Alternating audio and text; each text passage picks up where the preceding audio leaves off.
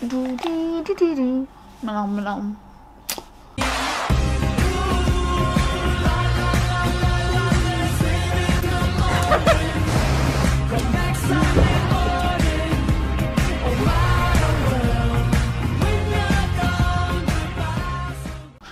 Hey what's up you guys, welcome back to my channel. If you're new here,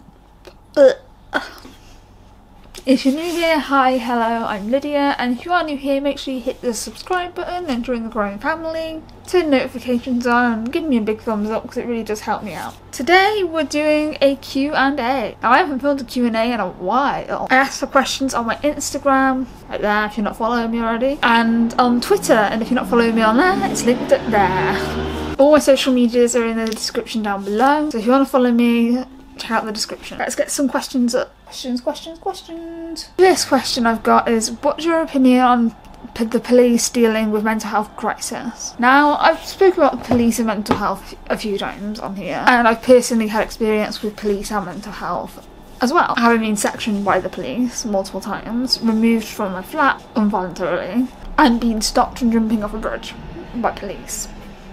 I can say that I wouldn't be alive without them. The police have arguably saved my life. Last time I had police involved was just over a year ago when I left A&E after overdosing. My personal opinion on police dealing with mental health crisis is there should be a specific team that comes out when you're having a crisis. Police are good at what they do. I have had some bad experiences with police at mental health. If you don't know about that, I will make a video on that soon. But personally, what do I think about police dealing with mental health crisis? I think the NHS should be dealing with the crisis. When people go to A&E and ask for help, there should be some help offered. Police only have so many powers. They can detain you under section 136, section 135, that's it. Other than that, they can arrest you. Now done that, got the t-shirt. If you want to hear more about that story, let me know in the comments down below. But personally, I think that police do a good job on the whole. Should it be their responsibility? No, it shouldn't. It shouldn't have to come to getting police involved for mentally ill people. Like, it's just not fair. Alright. But the police have arguably kept more people alive by being involved than if they didn't.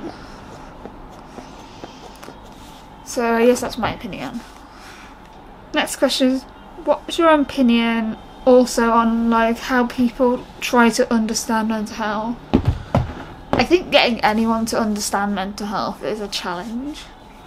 For me, I'm open about my mental health. I'm not ashamed to have a conversation in public about it. I'm okay to say I've been sectioned in a mental hospital.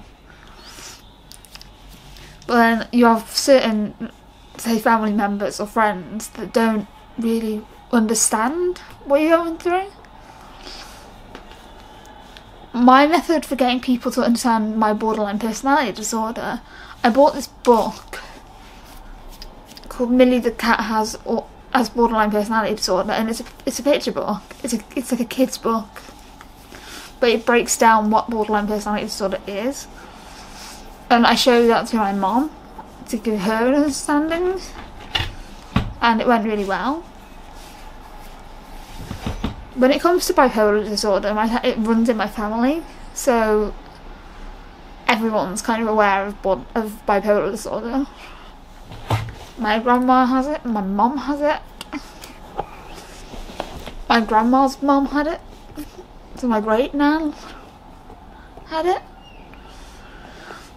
So it runs in my family. I find that if someone asks me about mental health, I refer them to my YouTube channel, because that's where all the information about me is.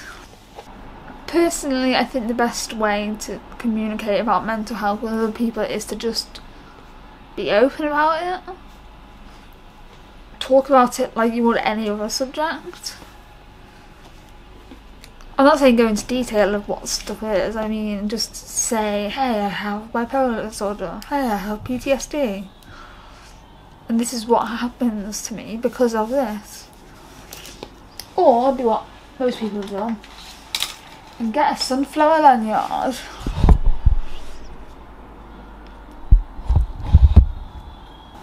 Sunflower lanyards are a sign of hidden disability. You can get mental health conditions, physical health conditions, neurological health conditions, and physical health conditions, and learning disorders. The next question is, does it get easier, brackets recovery for self-harm?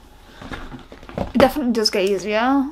I'm a year and a month free from self-harm, and honestly I don't think about it anymore as an option. That, and I got tattoos over all of them. Over my scars I have tattoos, so I don't trigger myself anymore. Because when I was looking at scars I was always thinking I can do better than that, and it was just a competition with myself. Growing up I had a friend who self-harmed a lot, and quite serious too. Definitely does get easier though.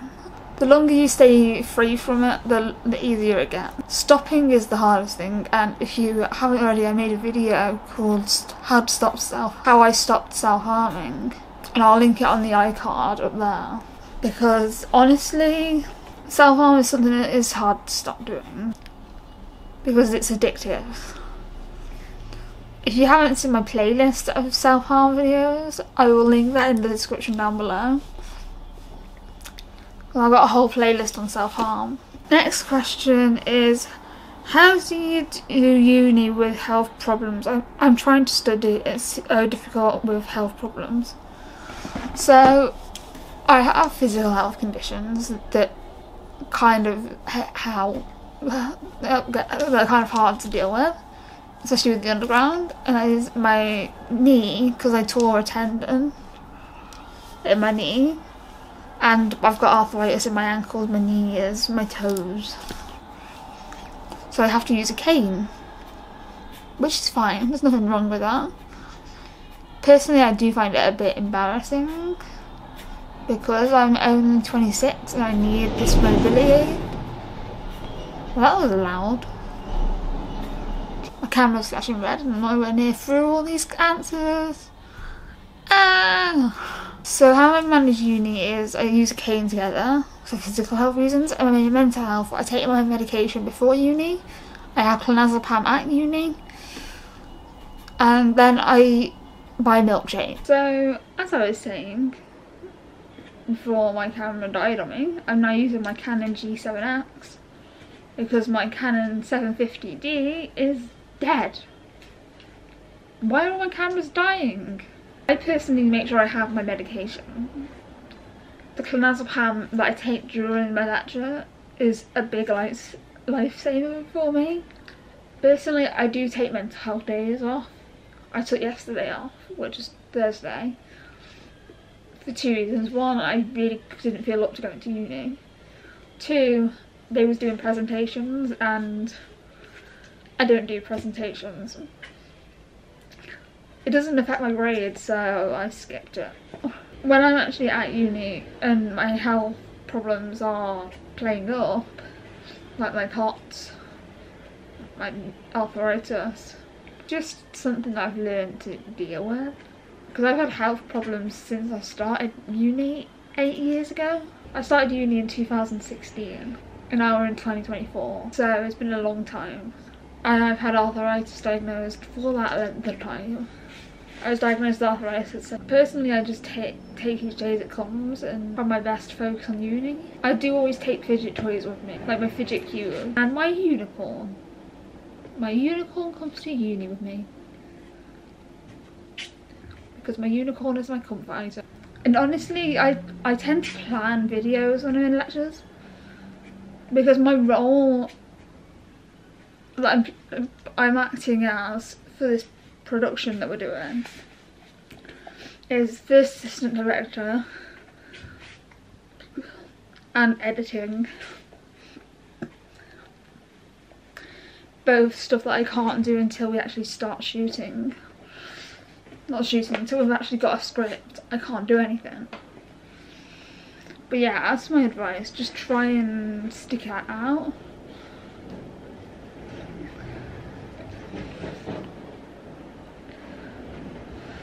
The next question is, how do you manage anxiety out in public?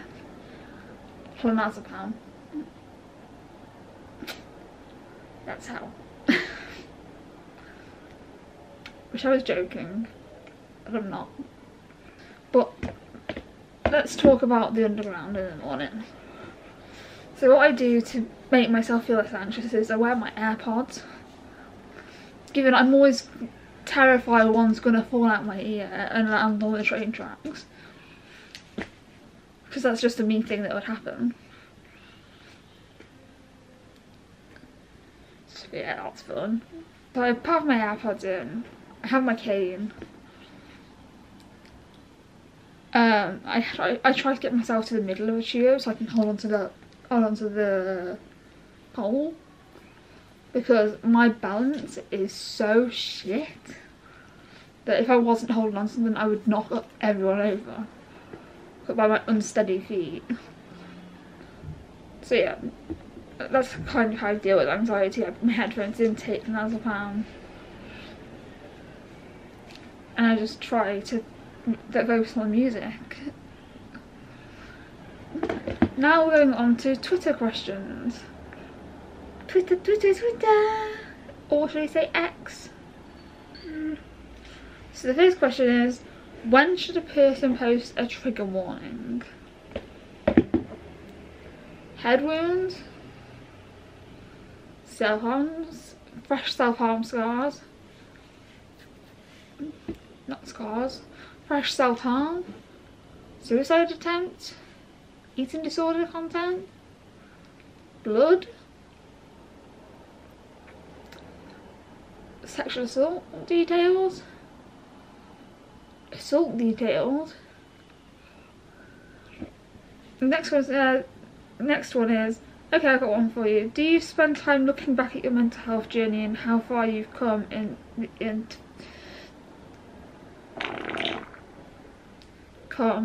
intervening time? I look back and all I think is, how much time have I spent in hospital? Under section. And it honestly upsets me because I was in such a dark place when all these admissions took place. I didn't see a way out. I thought I was going to die by suicide. So that was particularly hard to come to terms with. Then I look back at my eating disorder and I've gone from this, but I try not to look back too much, if I'm being honest, because it does trigger me. My own past triggers me. So there's only so much I can do to really manage how I feel. So yeah, that's all the questions I've got for this video. If you have a question you'd like to ask me to answer in a video, leave it in the comments down below. Or if you just have a general question about anything, also put it in the comments down below. Put anything in the comments down below. They're waiting for you.